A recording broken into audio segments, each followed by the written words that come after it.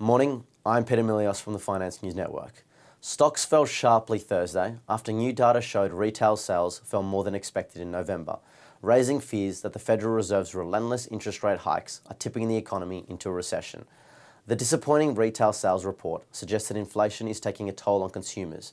Retail sales fell 0.6% in November, according to the Commerce Department. That was a bigger loss than the Dow Jones estimate of a 0.3% decline. The equity market's reaction is now factoring in a recession and rejecting the possibility of a soft landing.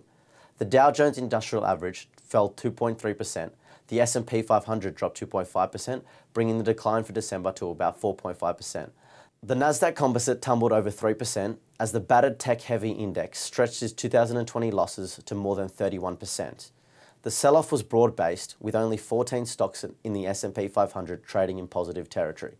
Mega-cap tech stocks declined, with shares of Apple and Alphabet down more than 4%, and shares of Microsoft and Amazon lower by more than 3%.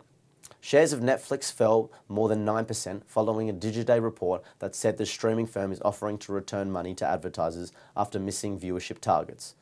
Bank shares also declined as fears of a recession increased. JP Chase and Bank of America each lost more than 2%. And if Tesla shareholders were already worried that Elon Musk is too distracted by his work at Twitter, they now have more of a reason to be upset. Musk disclosed yesterday that he has sold another $3.6 billion worth of Tesla stock, possibly to prop up his embedded social network. Musk has now sold $23 billion worth of Tesla stock this year, much of it after he pledged in April to stop selling shares to finance his Twitter deal.